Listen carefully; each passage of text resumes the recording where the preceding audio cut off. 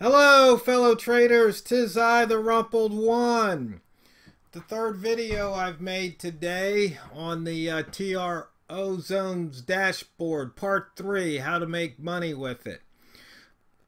What I've done is I've added another column, just what we all needed. The Bob breakout bars column. What you can do is you can come to the indicator. And now, because we have just a regular breakout, which is the previous bar, the breakout time column, which you can tell it what time, the bar time that you want to check the breakout for. Now I've given you the option to specify the number of bars. So you can turn the column on and we can set this. Maybe we want to move it all the way to the left. So let's just say we want to move it to 20. So 1 is over here, and we want to move it over here. Okay, so then you come down, and you look at the breakout bars period. Let's look at the 1 hour, and let's use, well, we've got 2. Let's do a 3-bar breakout. Okay, and so you can see here we've got pound dollar. We've got breakout 3. 1, 2, 3 bars. It's broken out of the high of those 3 bars. Okay, now we've got the euro pound, and you can see here it's within the threshold amount. I believe we've got 2 pip threshold, so it's within 2 pips of that amount. So that gives you a heads up. This means, hey, you missed it. It already happened. It's breaking out. This one is your heads up.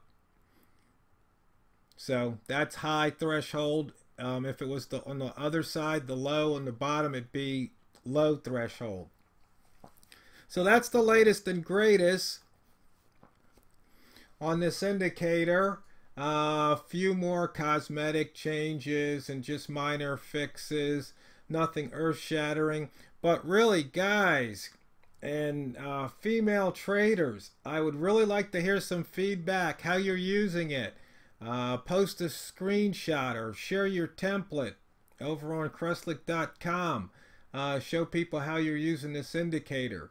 I think it's going to be a really good tool. I know for me, I just sit here and I just wait for this column to fill up, and I'm just taking my trades.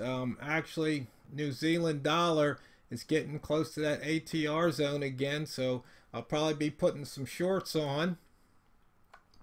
And see, I've already, I think earlier, I think when I made the video, I think we were somewhere either here or here, and I got out. I think I made a handful of pips, 5 or 6 pips or so, something like that. I was hoping, what I really wanted, I was hoping for it to come all the way back down to here, but that didn't happen. So I had exited part of the position and stuck a trailing stop on the rest. And so on this, I think it was on this little updraft here, or maybe it was this one, it took me out for a small profit.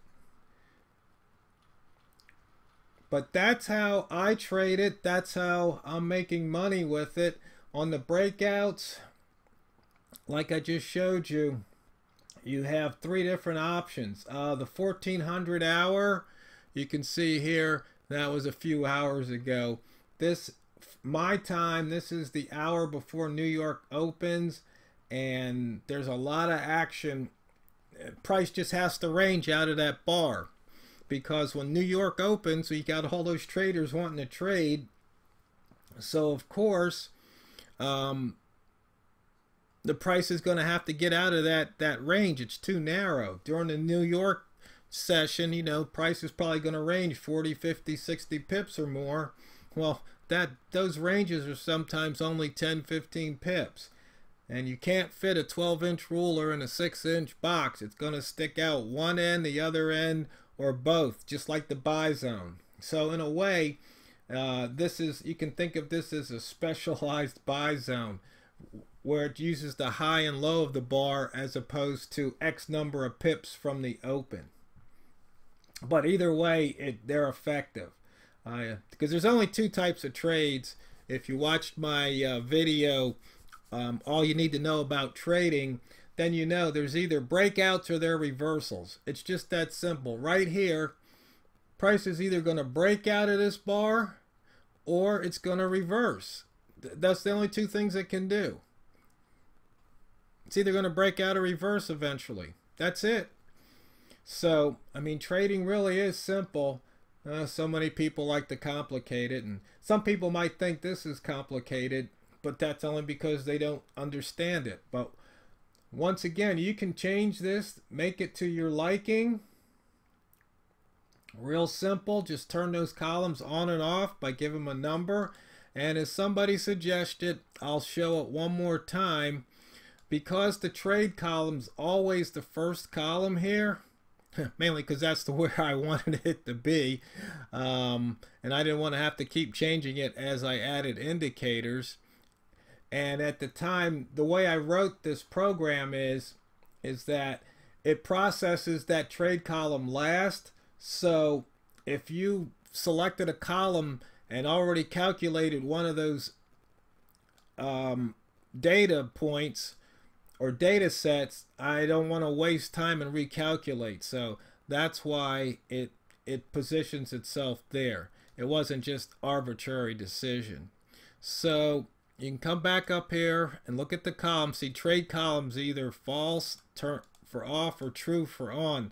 So the guy said, why put numbers? That's confusing. So once again, I do listen.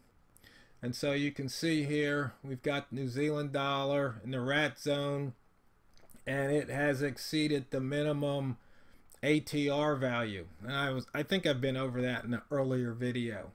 Don't want to bore you with the same lesson.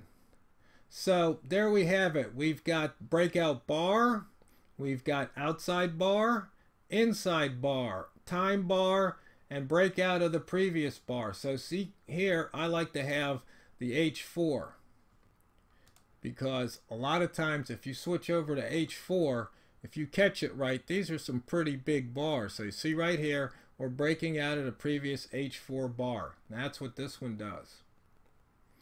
Okay, so there you have it. That's another way how you can make money with this indicator. And of course, this is for educational purposes only. Your results might be different, blah, blah, blah. You guys know all that disclaimer stuff. Anyway, as always, fellow traders, it's not what you trade, it's how you trade it. TheRumpledOne signing off.